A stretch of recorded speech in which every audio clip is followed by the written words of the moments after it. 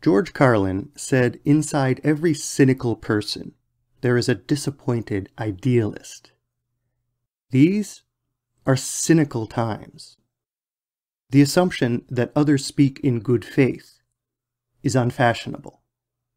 The basic etiquette of rational speech isn't observed, while these very unreflective arguers, blind to their own psychology, are happy to guess at the motivations of others.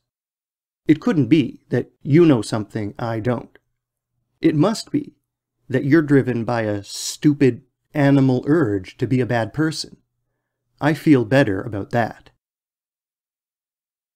At the risk of returning the favor, it seems safe to say that the vitriol on the left today must emanate from some deep wounding or disappointment. Progress sounds good, but it sounds linear. When it encounters complications, changes, cycles, or conservatives, the expectation is disappointed.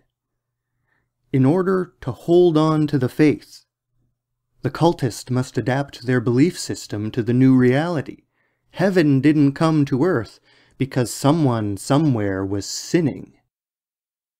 But behind that steaming resentment is the hope for a better world, twisted and perverted into hatred for those who would stand in its way. A sincere wish for good things becomes transmuted into a disingenuous attack. This reverse alchemy turns gold into garbage. The disappointed progressive says in their heart that we will have our world of peace and love, even if we have to hate and kill to get there.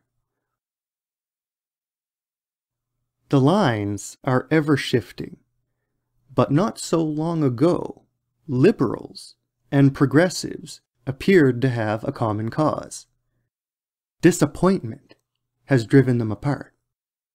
Disappointment that those who don't agree with the program of change won't get on board with it has driven progressives further to the left. Disappointment with the dismissal of natural law, utility, and objective measures of progress has driven liberals to the right. If we place to the side the rabid projections of their opponents, we find among the growing ranks of conservatives a good number of former liberals and libertarians. These are people who believed in freedom for the individual and society. They believed in the promise of progress. They believed that tolerance and compromise would reduce strife.